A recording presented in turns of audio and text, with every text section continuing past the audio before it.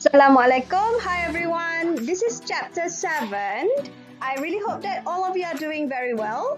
And this chapter 7, we are going to discuss about regionalism and intergovernmental organization. So before we start our chapter, I would like to give a little bit of a gentle reminder to everyone. Please stay at home, don't go out unnecessarily. And when you are at home, please let's use all this time to revisit our goals, what are we going to do next, and also some of our values. Maybe we can have a better values after this COVID-19 pandemic ends. And this is also the time for us. We do have plenty of time to explore new knowledge and skills. So this introduction for this chapter. First, I would like to explain to everyone, for this chapter, there are seven subtopics. First, we are going to learn about the definition of regionalism.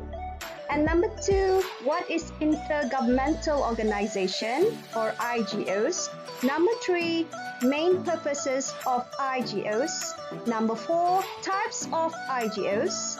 Then we are going to look at 3 important international intergovernmental organizations, which are number 1, United Nations, number 2, European Union, and number 3, Association of Southeast Asian Nations, which is let's learn about the definition of regionalism. And regionalism, the definition of regionalism, it is about political ideology, and it shapes usually within specific region. For example, we have Europe as a region, so they come up with European Union. We have Southeast Asia, the establishment of ASEAN due to certain political ideology in order to have peace and harmony within the ASEAN or Southeast Asian continent. And as I mentioned before, it is we would like to separate. The countries would like to separate in terms of political and sometimes in terms of religion. For example, we have OIC. It's for countries with Muslim population, a majority population. We have culture boundaries, some based on linguistic region, and some purely on managerial division. And we need to remember, when we talk about regionalism, we are talking about how we would like these countries would like to achieve certain goals by developing certain administrative power. For example, how to develop economy within or among the country members by enhancing better facilities and administration in order to ensure economic development. And now we go to the main topic for this chapter, which is what is intergovernmental organization. So IGOs is only for the members are only countries. So those who can attend the meeting for IGOs meetings are only the government officials or those who has been appointed by the government to attend the meeting. And first, in order to establish an IGO, you need to have a treaty. Alright, and this treaty involving countries. We also call it convention, other than treaty. We can also call it, in Malay we call it perjanjian antarabangsa. okay, to work in common goals and interests of the countries. Then become what usually is for peace and is also for economic development. And when we have a treaty, then IGOs can be formed. It cannot be without treaty. IGOs will never can be formed without a treaty. And we need to understand that IGO is established due to liberalism approach. And I have mentioned and I have shared with you about the types or the perspective of international relations. Liberalism is an approach that believes all states prefer cooperation and live in harmony together instead of bombing each other up. In terms of a war base or realism base, we go for how to cooperate in the best manner in order to attain the best interests and common interests. Okay, whereby no war, to eliminate all forms of war or discrimination, and also to enhance economic and eliminate poverty.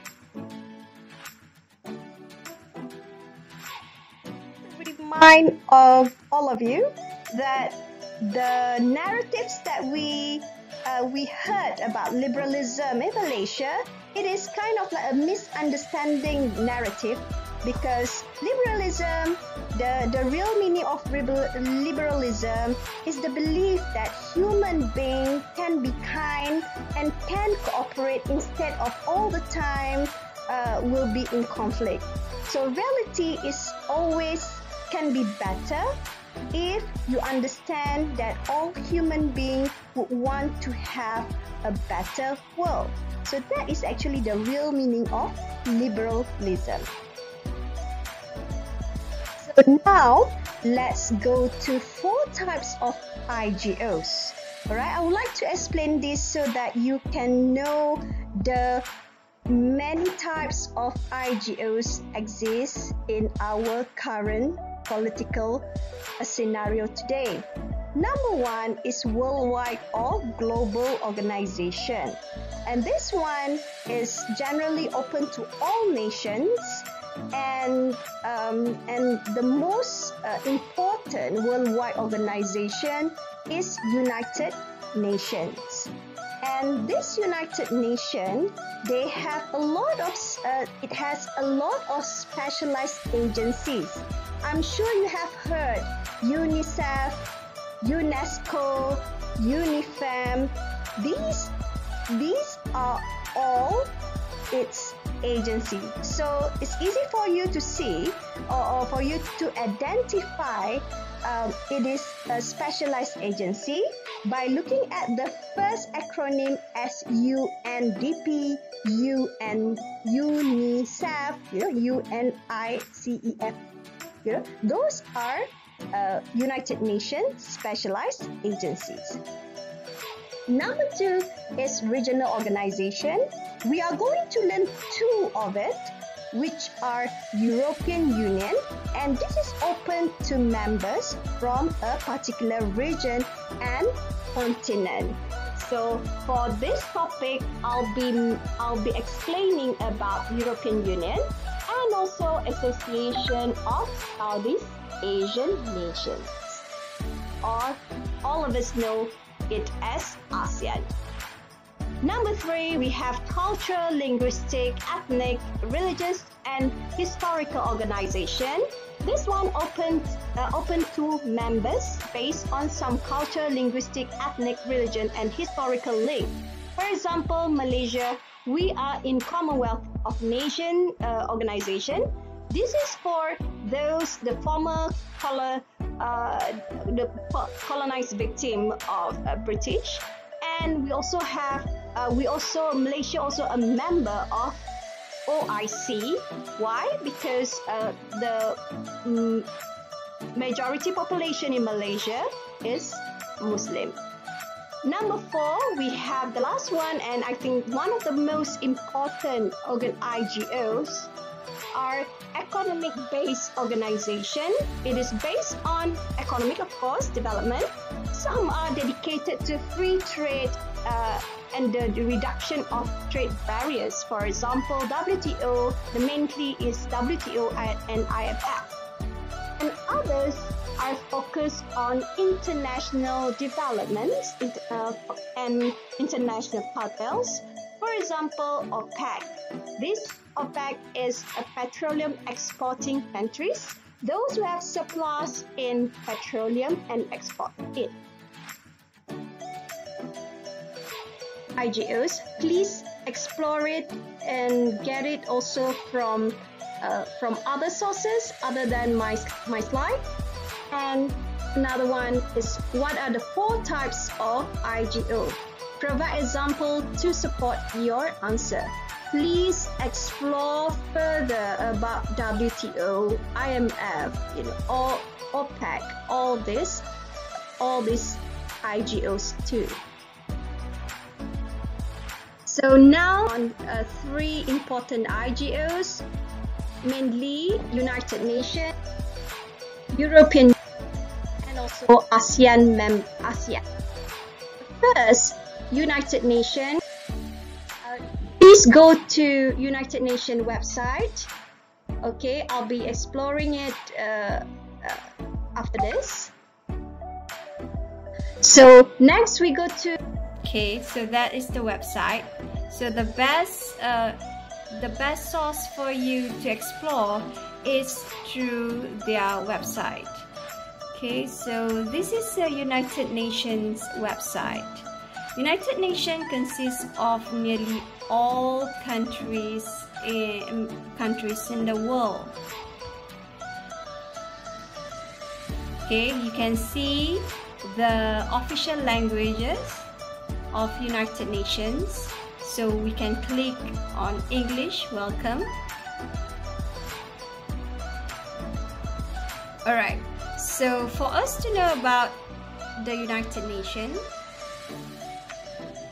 so if you can see here, now they are focusing on coronavirus because it's a global pandemic, and United Nations, as I mentioned after a World War explanation, is established after the World War, and the state members, there are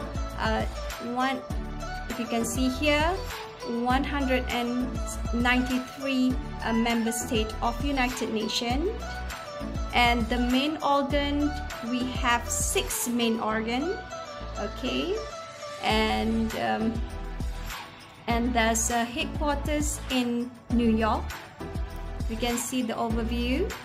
Founded in 1945, consists of 193 member states, and the mission, of course, is a very good mission to ensure the peace and harmony of the country. And of course, all the standards, for example, you need to study until at least you know how to read and write. You need to have certain vaccinations and human rights. These are all determined by United Nations. Okay. So, member state. We're also going to learn about human rights treaty. Human rights treaties are run by United Nations. Okay, these are the countries. Of course, Malaysia is also a part of it. Nearly all those countries that are the member of United Nations usually are the sovereign nation. Okay, so the main organs. There are 6 main organs. Number 1 is General Assembly. Okay, it's about all states come together and discuss policy making for United Nations. And every year in September, all UN members will meet at General Assembly Hall in New York.